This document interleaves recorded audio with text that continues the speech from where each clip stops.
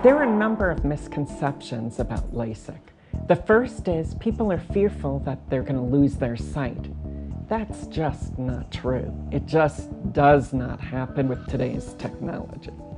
The second misconception is that people's prescriptions are too small or too large, or they have astigmatism that can't be treated. The truth is that most prescriptions are treatable with LASIK. The third misconception is that technology does it all. Just because a doctor purchases the technology or has it doesn't make him a superb LASIK surgeon. An analogy comes to mind like driving a race car.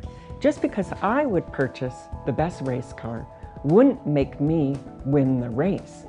The formula to success is excellent technology and an excellent surgeon.